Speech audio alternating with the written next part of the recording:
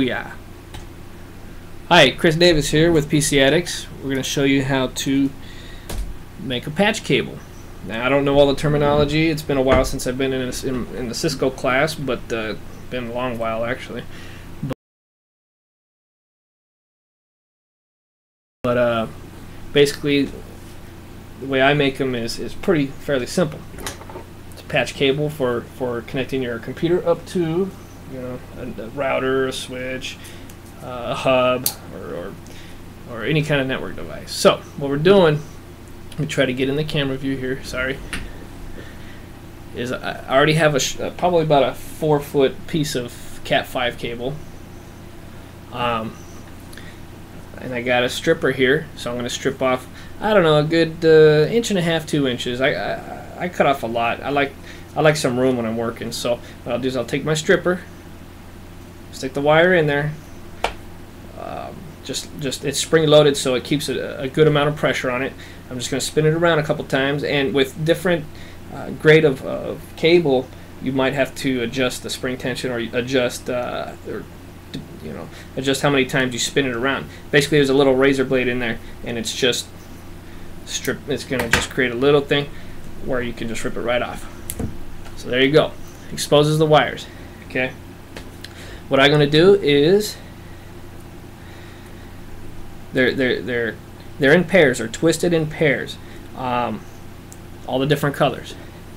I guess you can color code them however you want. There's probably a standard that should be used, but I've seen people and companies sell them with all different kinds of colors, so color combinations. The important thing is on each end they are the same.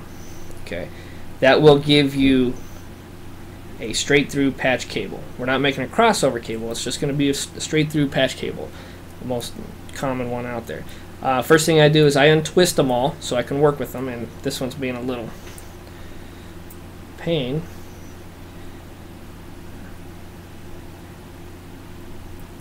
Ones at work I haven't done. This is one of my cables. So basically the way I do it is, and I don't have it written down with me, so I'm going to try to go off memory here. There's 2 pairs in each twisted pair. I mean, there's 2 wires in each twisted pair. Okay, there's like the orange ones. There's a orange and white stripe, and then a solid orange. And then with the green one, there's a green and white stripe and a green one, and the same with the blue and the brown. What I'm going to do is kind of straighten them out. Since they were twisted, they're kind of funky. It just makes it easier to work with.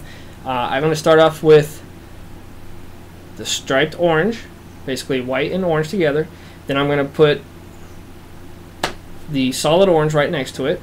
I kind of wiggle them around, try to straighten them out a little bit, so I can get these wires in a connector after I cut them. Then I go with, I believe I go with the striped green. Going off memory. And again, it doesn't really matter as long as you try to keep it uniform with the rest of the business or the house that you're working with. I think I do a solid blue next. So far I got striped orange, solid orange, then I got striped green, solid blue, then I'm going to do striped blue, solid green. I think this is the combination we do it at work. I haven't made a cable in a couple of weeks, so. Then I'm going to do striped brown and solid brown. Okay. Once I get those all nice and bunched together, and I'm holding it tight with these 2 fingers here, I'm going to go ahead and take the crimping tool. It's basically just a tool that has a razor blade on it, and you can cut the ends of this off. Okay, and not just that, you have I'll show you here in a minute. Let me cut the ends of these off. I have my thumb, and as you do this more and more, it gets real easy, and you'll get your own way of doing things. But I'm going to go ahead and cut the ends of these off so it's nice and straight and small. Okay, now we got a nice cut. Oops. Nice cut end here. So I'm going to take a connector or an end on it.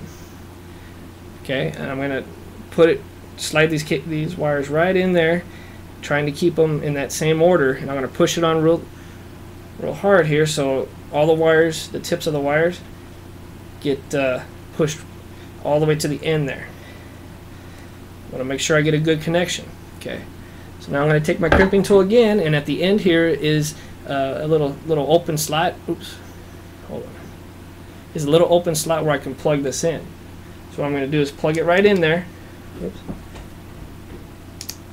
It's plugged in, and then I'm going to crimp it, and it's going to, what it's going to do is it's going to pierce all those wires, and it's also going to push down this one little plastic piece in here to help hold the wire in there. So now you got one end. Basically, that's the hardest part. Now what you got to do is take the other end and do the same thing. And the trick of it is the color combination that you use for these, make sure it matches up with the other end, and that would be your straight through cable. The way I do it is I look at the bottom side of it. Well, I don't know what's the bottom or the top, but I look at the side that doesn't have the little clip on it, so I can see the colors easy. Basically, you just got to make sure they're matched up. It should work. You know, there is times I've made them and you know I didn't crimp it just right or whatnot, and luckily, hopefully you guys have some tools where, you know, a little cable tester. Most people I think don't, most just regular end users don't, but you know, test it out, see if it works, and that's making a patch cable. PC-Addicts.com here. Talk to you later. Bye.